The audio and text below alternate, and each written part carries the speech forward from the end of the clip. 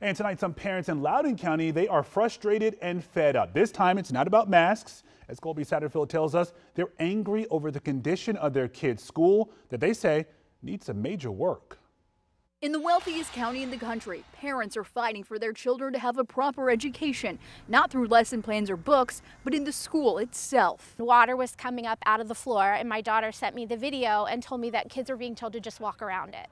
And that's not acceptable. We don't walk around a flood that's in our school because we don't have the money to fix the problems in the richest county. On Wednesday, Parkview High School students say water was coming from the floor. The principal sent a letter to families that said it was an issue with the plumbing system. Some students say the water is just the tip of the iceberg. Around the hallways, there's cracks in the tile.